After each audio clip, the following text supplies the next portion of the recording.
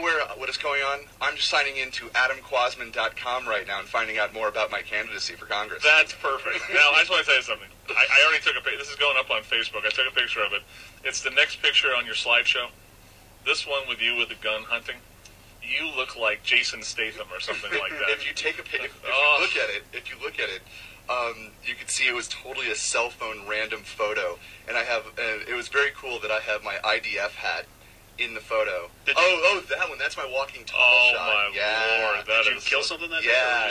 No, I'm a dove hunter and a duck hunter, but a duck hunter has to kill ducks to be really. So I'm a duck seeker and a dove hunter. But this year we watched Duck Dynasty. We know how it works. This year so what? Last time you were on, you taught us about Twitter. We're all up to speed on that one now.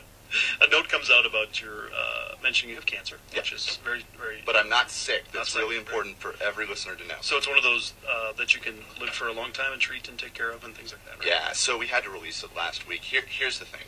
I was diagnosed last July. They caught it super early. It's chronic lymphocytic leukemia. It's one of the most common forms of cancer. They're not going to treat it for another decade at the earliest. It's something you live with, not die of, and I'm very lucky. I'm very, very blessed. But we want to keep it as a family together, and close friends knew. Some members of the Tucson community knew. But it was never a part of the campaign. The campaign was going to be about limited government, free market solutions, repealing Obamacare, securing that border. I know you guys love that one. And stopping amnesty. There's a big difference. But here's the deal. Once it was a matter of time. Sooner or later, somebody was going to see me at the cancer center, or somebody was going to talk. So once it started coming out, I got asked at a meet and greet about it. And as soon as I got asked about it, we had the plan in place to release it to make sure that there weren't rumors about, oh gosh, Adam's sick. So we immediately, I went to the Capitol for a press conference. The reason why I did the press conference at the Capitol was because it was I didn't want it to be political. I wanted it to be under the auspices of the state legislature, of saying, this is where I am, this is what's happening, here's why I'm not sick, here's why I did not release this, and if I were sick, I would have released it immediately. But, I wouldn't have diagnosed a diabetes diagnosis. I mean, I don't have diabetes, by the way, for all the listeners that might be confused. But it wasn't affecting me. I ran the Spartan Sprint. I still work out 3 times a week. It's not affecting my health at all. It's not being treated. It's merely being observed. So we want to get ahead of the story and make sure everybody knew what's happening. But I'll tell you what, I do have to say... So we question timing. Yeah. He did. Well, yeah, you guys question timing, but here's the thing. I mean... If it were about timing, I would have done it 3 weeks earlier when everybody was waiting to vote. There's no good time to do this. I didn't want it to define my campaign, so we didn't do it immediately. We didn't do it during voting. We did it as soon as we heard something. Had I waited till the general election, people would have said, why didn't he release it in the primary? Now he's running against Kirkpatrick. He waited then. There's no good time to release this. My release was completely predicated upon the fact that the rumors started going. I really didn't want to make this political. That was one thing that I didn't need. I don't like talking about it. It's very personal to me because especially I was diagnosed 2 days before one of my best friends in the whole world, Anna Greenberg, who had a very public fight with cancer in this community. Bruce Greenberg's office used to be actually just down the street over there. His son Isaac is my best friend. Anna's was like a little sister to me. She passed away literally a day after I was diagnosed. So we kept it very private. This is something, the cancer fight, I still wear Anna's Attitude bracelet because she fought with such valiance. I kept it very personal, but this fight is about limited government, free market solutions, authentic leadership. I've been endorsed by Sheriff Joe Arpaio because we are going to fight against this administration who wants to propose amnesty unilaterally. We need to stand up to both parties, and that's why I'm running. So for a guy who tried to keep it in a handful of relatives and close friends, how did some schmuck at a meet and greet know that you had cancer? Listen, some of the state representatives knew. There was, I would say there was a world of about 150 people who knew, total. If you want to look at the people in the Jewish community. I know, I'm just going by your statement in the paper that said, it was like just a close, now it's up to 150. No, if you want to look at the Jewish community knew. So if you want to take, if the Jewish community knew in Tucson, it was, I would have told maybe 15, and that would have been, that's enough to make it my synagogue. If you know, I had about 7 legislators knew when I was diagnosed, and a couple other politicos and close friends in town. Right. So it wasn't, I was walking in and out of the U of A Cancer Center. It wasn't like I was coming in through the back door. I was walking in through the front door. I recognized people. I talked to people. I mean, it's something that when they heard about it, I never denied it. It's just something I didn't want necessarily to be in the public eye, because I am not a charity case. This is not about being a sad sack. I am healthy. It's a condition that I have. It's a diagnosis that I have. It's serious. It will affect me 10, 15, 20 years from now. Personally, for the record, I don't think this affects your ability to serve whatsoever. I'm on the record saying that. And so does my oncologist says that too, by the way. And that's much more important. Yeah. I want you to be healthy. I want you to be successful. My doubt always comes from, because, first of all, you are an intelligent dude. There's no doubt about it. You are quick on your feet, and you know how to talk about yourself, which we want. Because I got some people running an office who don't like to talk about themselves, which is amazing. They always like people say I'm a people person, and they don't look at you. What do you got here? Rhodes Scholar, or what was it? Oh, yeah, that's right. Him and the Fulbright. Fulbright.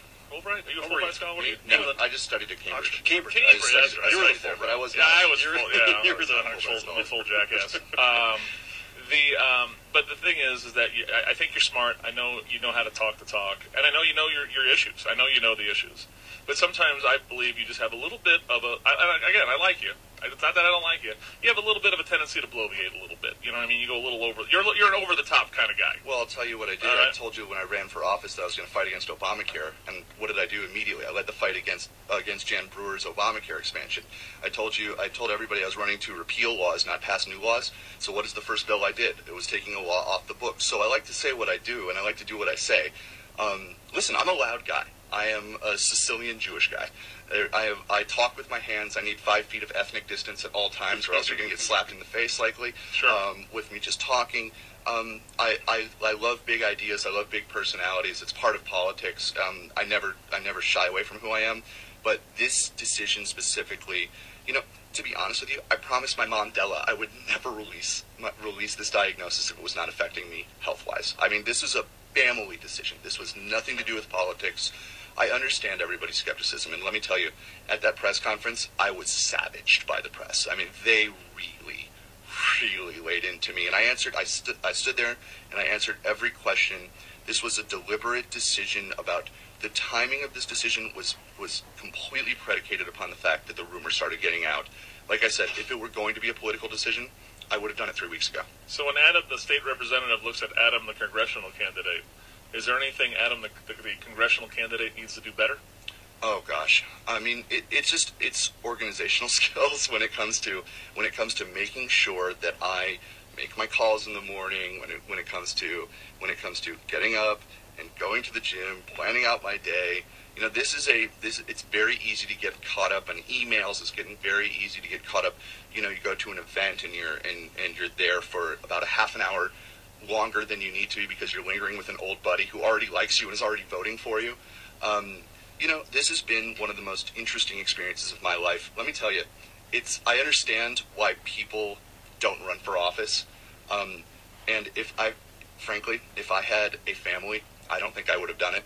I can't wait to have a family, but I can't wait to be out of politics quick enough so that I could have a family. That's why I believe in term limits. I believe in 3 terms, no more. This fight for liberty. Well, we met you through Jesse Kelly's campaign. You were his campaign manager. How'd you get into that? I mean, how did you run into Jesse and say, hey, this is what I want to do? It was totally random. Who was it? It was another Politico in town that said that there was this young guy running for office and he's staffing up. And I was an economist. I just started my economics firm, 2510 Consulting, from Leviticus 25:10, proclaim liberty throughout the ends of the earth and to all its inhabitants. And I saw this guy, and Jesse Kelly is not a politician, Marine combat veteran running for office, and said, this guy's something different, and he's going to fight for us. Mm-hmm. And it's, Jesse lost, but I think in a lot of ways that just like Goldwater brought about a movement where Ronald Reagan was able to succeed, Jesse Kelly was able to unite conservatives that were disparate throughout Tucson, Arizona, throughout Oro Valley and in Cochise County, and he brought them together under a unified umbrella in the right year, in 2010. So what we've been able to do through that is hone down that you bring in the unity, but you have real results, and that's what I mean when I went to the legislature. I fought for liberty. I was ranked the most conservative member of the Arizona legislature in 2013. I was named champion of the taxpayer, guardian of small business by NFIB, friend of the family by the American Family Council. We are Arizona Family Council. You're able to look at my candidacy for the United States Congress and say, okay, you know what? That guy, he ain't lying to me. He does what he says what he does, and he's a proven fighter. And in my opinion, if we send the same career politicians to Congress, if we send the same, especially in the Republican Party, the old guy, the guy who's been there forever, he's got all the favors, or the guy who's got, to me, those are absolutely the wrong idea, the people who have already sold out to the establishment. I am there to fight for the taxpayer. So you're a Oxford-trained, Cambridge-trained, economist, analyst. What's this thing looking like? If you look at the numbers, and Tobin is definitely the entrenched guy in what goes on out there. Keeney's spending a buttload of his own money. Over $500,000. Does a lot of great work with horses, and then yourself, and you're undercapitalized compared to a Keeney. Yeah, but right? As a fiscal conservative, we spent our money the wisest. I don't waste my money on consultants. I have the best team in the business, the best grassroots in the business. We are on television. You've probably seen, I don't know if you've seen my television ad. We've done mailers. I mean, we have been able to spend the same amount of money as these other establishment big spenders So have. what's it looking like next Tuesday night? What do you think? It's going to be a late night, but we're going to win. And that is, I predict it goes Kwasman, Keeney, Tobin. I think that's your order. Tobin ran out of money. He was never able to advertise. Keeney has been able to put in so much of his own money. You automatically get a certain percentage of the vote. But I think the fact that I represent 40% of the Republican primary voter already shows that we have that overwhelming, grassroots support. We have overwhelming support in the South. I've been able to break up north because of the amount of support I've had. Hey, what's the name of the town that Mayor Ed Honey is the mayor of? That'd be Marana. Okay, I just want to make sure. Because when Tobin came on, he kept on calling it Marana, so I just wanted to make sure. Marana. Casa Grande. All right, Adam. Well, thanks for coming on. Hey, thanks for talking about what we talked much. about. And like I said, you're always welcome to come on the show. Well, I appreciate it. And I'll tell you what, I ask everybody to send in their early ballots either today or tomorrow at the latest, or else it's not going to get in. Please vote. I ask you to look at my candidates.